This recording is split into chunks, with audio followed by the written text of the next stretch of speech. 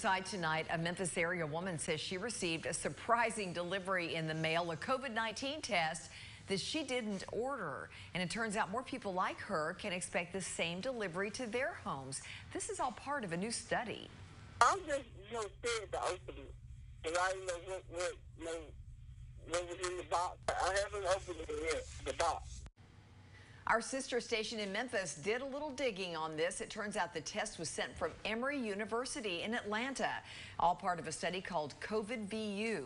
An Emory professor said the study is sponsored by the U.S. National Institutes of Health to get a clear national picture of the pandemic.